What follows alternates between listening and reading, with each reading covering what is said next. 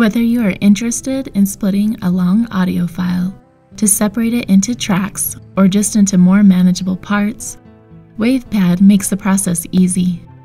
Open the file in WavePad and go to the Edit tab. The Split tool is the third button on the toolbar and can also be found in the Edit File menu. You have a few options to choose from: Split at Cursor, Split at Silences, Split at Bookmarks, Split into n equal pieces, Split at fixed intervals.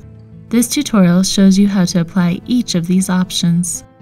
Additionally, use Split into component channels to create a new mono file for each channel in your existing file. Split at Cursor is the most basic option. Simply place the cursor where you would like one file to end and the next to begin. Then, click on Split at Cursor. You will now have two files on your screen. Remember with all split options that they are not automatically saved. You will need to save your new files. If you have a file that you want split into equal units, for example 5, open the file and select Split into n equal pieces. Enter 5 into the text box and click the Split button. You now have 5 new files of equal length open in WavePad. If you have a large audio file that you would like to divide into segments of 10 minutes each, select Split at fixed intervals. Enter the segment time as hours, minutes, seconds, and milliseconds. I'm dividing this file into 10-minute segments.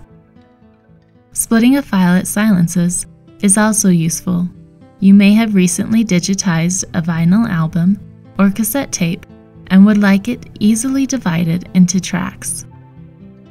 Open the file and select Split at Silences.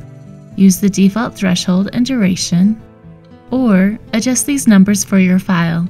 I'm going to use the default threshold and increase the duration to 200 for this file. The final option is Split at Bookmarks. This is useful for files that you want to split at multiple points.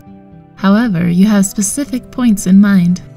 To create a bookmark, click on the Wave window at the specific spot. You can use the play controls and/or scrub feature for precise placement.